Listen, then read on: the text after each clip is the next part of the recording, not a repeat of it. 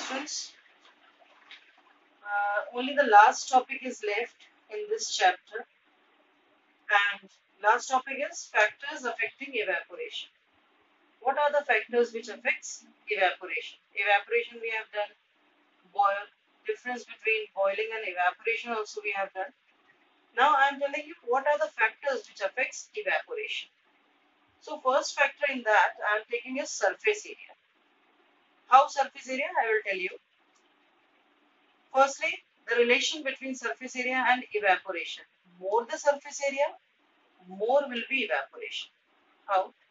That means we can say surface area is directly proportional to evaporation. How can we prove it? Here I have written it is easy to take sip of hot tea from a saucer rather than a cup. गरम चाय आप P रहे हो, cup से पीने में आपको मुंह जलेगा, और उसी को आपने अगर सॉसर में डाला हुआ है तो वो जल्दी ठंडा हो जाएगा. And easily you can take a sip from the saucer. Why is it so? Here, cup is having less surface area, less molecules are evaporating. Thus, this tea will take long time to cool down.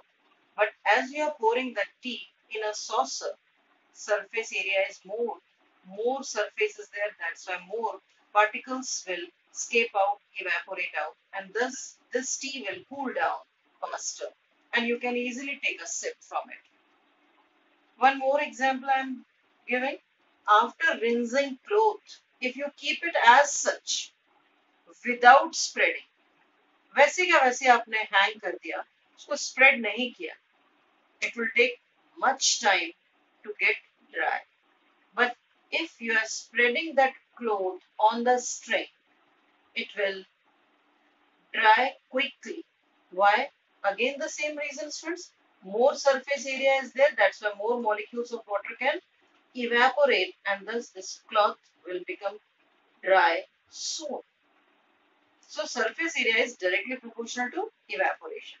Second factor which affects evaporation is temperature. Temperature, again it is directly proportional. Surface area, this evaporation is directly proportional to temperature also. As you increase the temperature, evaporation increases. How? Because as you are increasing the temperature, kinetic energy of the molecules increases. They will start moving with more speed, and thus they will escape out. बाहर चले जाएंगे, evaporate हो जाएंगे. Movement बढ़ जाएगा particles का if you are increasing the temperature, and they will escape out, evaporate. So, more the temperature, more will be the evaporation. Direct relation is there. If you are keeping water at room temperature, less evaporation. But if you are heating water above room temperature, more molecules of water will evaporate because of more kinetic energy in water molecules. More and more molecules will come on the surface and they will evaporate. Next factor which affects evaporation is wind. What is wind? First I am telling you that. Wind is moving air. Moving air is called wind. Again, this wind is directly proportional to evaporation. More is the wind, more molecules it will take with it for evaporation. As you know that on windy day, if wind is there, cloth becomes dry quickly, readily. So evaporation is directly proportional to wind also. Last factor which affects evaporation is humidity. Humidity. Next factor is humidity. Firstly, I am telling you that what is the meaning of humidity? Amount of moisture in the atmospheric air. In the atmosphere, whatever moisture is there, that is called humidity. How can we prove that humidity or the moisture content is there in the atmosphere? You can prove it by taking ice cube in a steel container. Suppose a steel glass I am taking. In that I am filling ice cubes.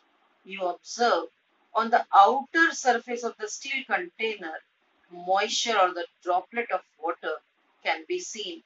That droplets, from where the droplets coming? क्या पानी अंदर से बाहर आ जाता है? नहीं.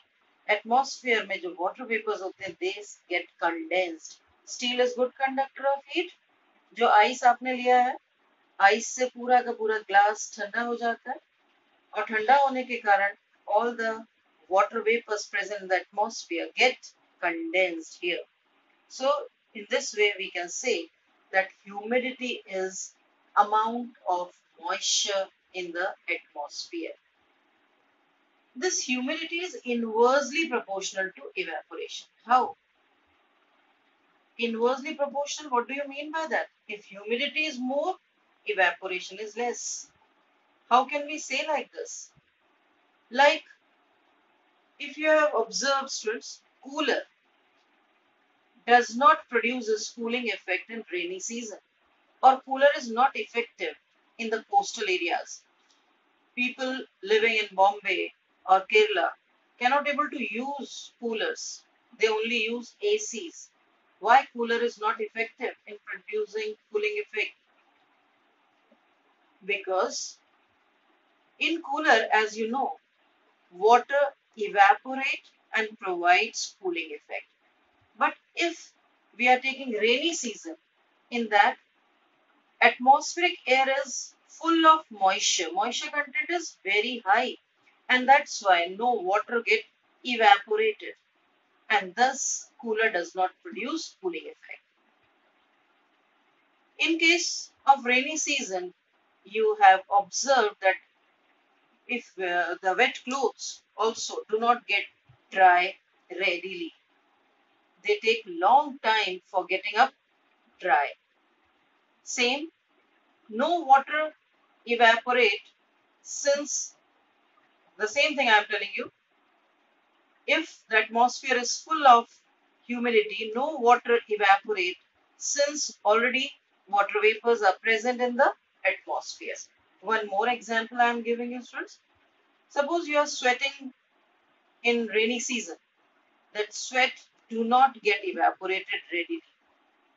Again, the same thing is there. No water evaporates, since already water vapors are present in the atmosphere, and you feel clumsy because sweat is present on your body. It is not getting evaporated. Okay, students. So humidity is inversely proportional to evaporation. One thing I am telling you, other than that, we have covered all the factors affecting evaporation. It is one more topic I am taking related to this evaporation. In summer, it is advised to wear cotton clothes. Why? Because cotton is a good absorber. It can absorb sweat from the body and evaporate it in the atmosphere. Thus, you feel cool. Similarly, it is advised to wear light colored clothes. Why? Because light colors reflect heat. Thus, our body does not receive large amount of heat. So, in summer, cotton light colored clothes should be preferred. So, in this way, students, we have covered this whole chapter. And now homework is you do your NCERT exercise in your copy. And if you have any doubts, you can ask me, students, anytime. Go through the whole chapter, and if any difficulty is there in any topic, you can ask me. Okay, students? Thank you.